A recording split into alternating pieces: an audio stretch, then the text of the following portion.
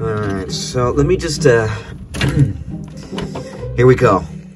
Alright, so it has happened again. My computer magically broke. It turned off. I don't know how it happened. But the problem is, I'm in the mood for some flight simulation. Yes, I would like to play some flight simulators, fly some planes around the world. But without a computer, that might be hard. Unless you have something like this, a phone. I don't know, it's quite a new invention. You guys probably might have heard about it. Let's talk mobile flight simulators today. Yeah, welcome back to Infinite Flight, everybody. Yes, the good old Infinite Flight, probably the biggest mobile flight simulator out there.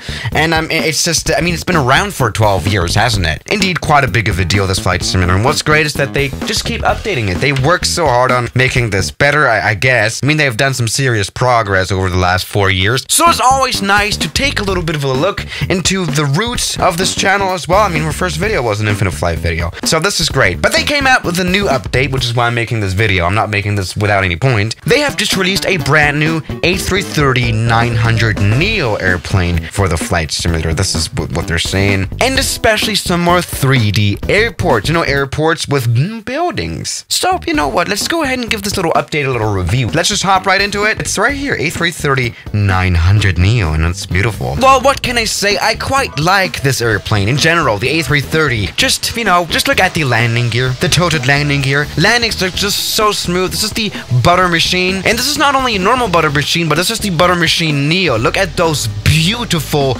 winglets here. Absolutely modern of an A330, isn't it? Let's maybe actually attempt a landing. Indeed, we're now having Basel Airport down here. All right, so let's come in for a landing. We're coming in extremely bad. Holy moly. Yep. Of course, we have, you know, live instruments here that are featured just like, you know, you would find them in the actual A330s in real life. So that's actually not, this is a superly bad. What am I even doing? Holy moly. All right, you know what? Let's just go ahead and touch down anyway. There we go. Oh, goodness.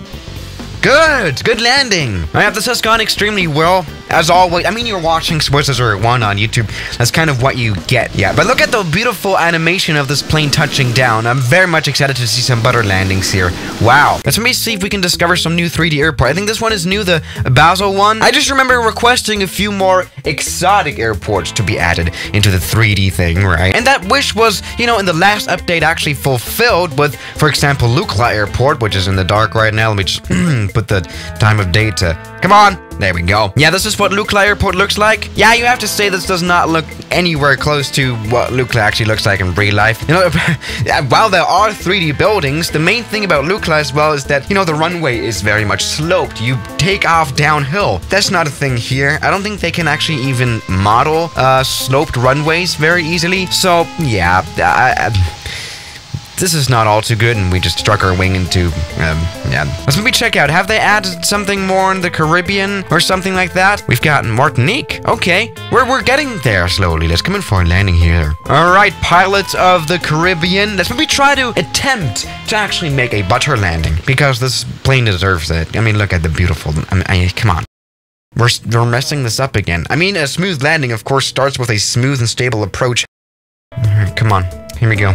Alright, come on, but let's do this. I mean, with this whole phone tilting mechanism, you know, how you control the planes, it's a little different to, you know, with a joystick. You can actually fly with this flight simulator with a joystick, right? But it's not particularly easy to set up. Come on. Okay, that's been a landing at least. Come on, let's stop. Here we go. There we go. We're nicely stopping this butter machine. I think that's been okay of a landing, hasn't it? Jesus Christ. But it is quite different. And also using the small screen, this is not, you know, the biggest iPhone, right?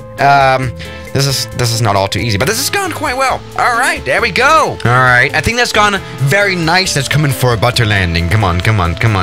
Don't disappoint me now, Swiss 001. Talking about myself too much. What am I saying? Let's come on.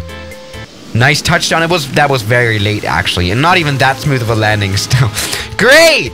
But you know what? I really like this tilting landing gear. I mean, a few years ago, my Infinite Flight did not have tilted landing gears. All the A330s looked absolutely weird because the tilt was missing. Now that is very nicely animated. So, you know what? I'll just give that, the landing gear mechanism a 10 out of 10 for animation. I mean, Microsoft Flight Simulator 2020 does it worse. Okay, there we go. I like this. Alright. Let's maybe also give it a little bit of an insight to the good old multiplayer. Because, you know, this is the only mobile flight simulator that has somewhat of like a very proper network of online flying, right? I mean, this map down here, all these little dots are, you know, players, right? And we can check out LAX in the casual server. Alright, so welcome to Los Angeles. Here we are already spawned in with our engines running. Now, if we were to spawn in without them running, we can set that, obviously, in the settings. We would have to start the plane up. Let's check the systems out. So we can, this is very simplified of a startup. We can, you know, first of all, you would turn on the main battery, then the APU, and then from that, you would start those engines. Okay, but you know what? I think this is still quite alright. I think I've done this quite a lot better. Here we go, interface, flight data configure. What is that supposed to mean?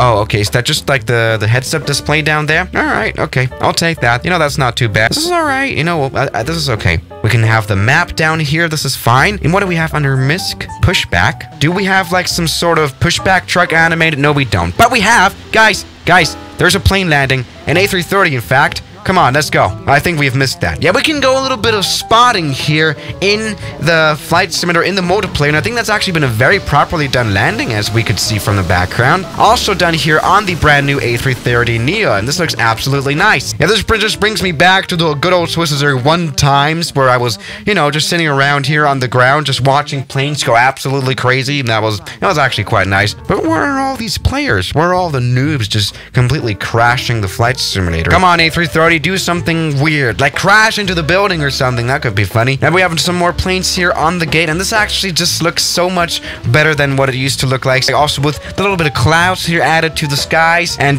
come on, American 737, do something. And with different time of date, this looks absolutely nicer. Yeah, you know, I'll take that. This is fine. A little bit laggy now again, and my phone is hot. Which just means that it's just very demanding to play this. I don't think that this would be running on like on an iPhone 4 or something. Nah, this wouldn't work. But you know, in flight simulation, we're kind of used to not having good performance. I have like an RTX 3090 and I have like 20 FPS on the usual.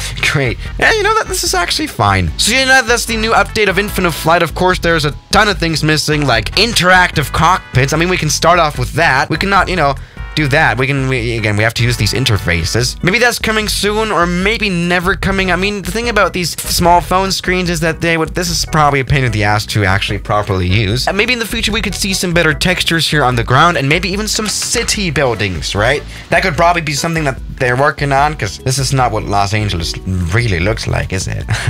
But yeah, that is the new update here indeed. Yeah, it's fine. And I'll see you guys tomorrow, as always. Good night. Now thank you to my members here on YouTube like Block, Emite, Mubarak, Mike, Ethan, Darren, Stefan, Ian, Oman the Human, Rafael Brikowski, Junk in the Trunk, Moritz, Toby, Great Grandpa John, Government Pasta, Calamity Airlines, Kelly Chaos, New York, Tyler Park, Cheese Doritos, Shadow, Anime Planes 001, X-Men Show, Deslama, Puttering, Kellen, Me By You, Captain Cameron, Spiro, Gary, Norwegian, Bajel, and Parology.